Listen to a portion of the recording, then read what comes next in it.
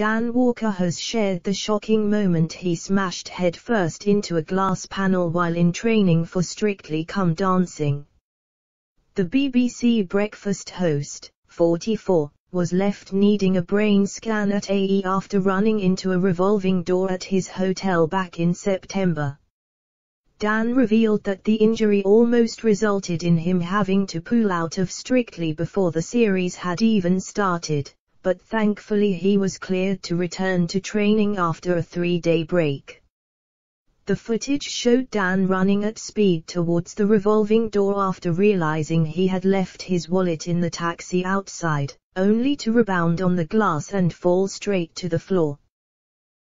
He shared the footage on Instagram on Monday as he explained, "I've got some amazing memories from Strictly, but I'll never forget that it nearly ended before it even began."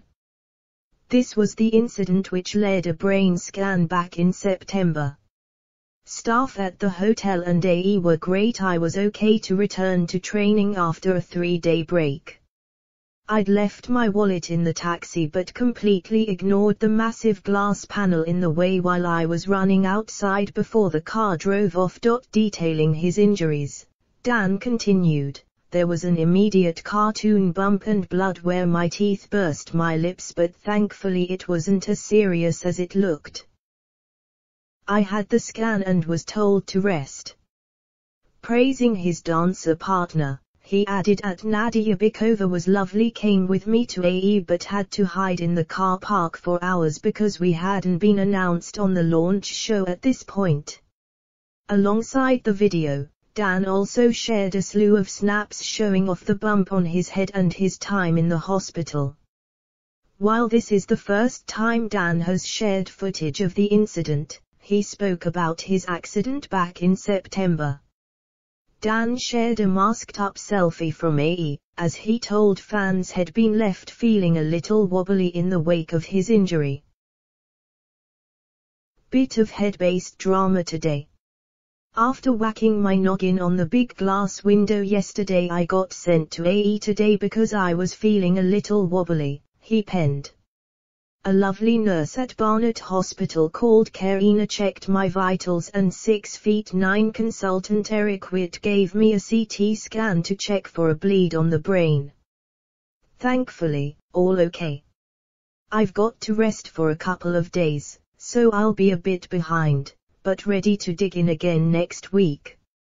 A timely reminder of how amazing the NHS is, and, even though I'm not allowed to tell you who my Strictly Pro is, I can tell you that she waited for hours in the car park to make sure I was okay.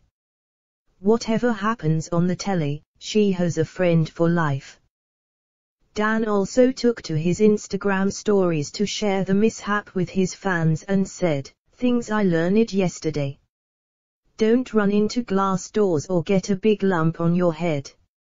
Dan reached the quarter-finals with dance partner Nadia Bykova but was eliminated after facing AJ Adudu in the dance-off. Saturday night's Strictly finale saw EastEnders deaf actress Rose Ayling-Ellis and her dance partner Giovanni Pernice lift the glitter ball as she was crowned winner after competing against John Waite in the most diverse final in the show's 17-year history. The nail-biting end to the 2021 series came down to the viewers' vote after both Rose, 27, and John, 32, who formed the first-ever male-sex partnership with Johannes Radebe, tied on the leaderboard with the judges praising both for the groundbreaking roles they have played in the competition.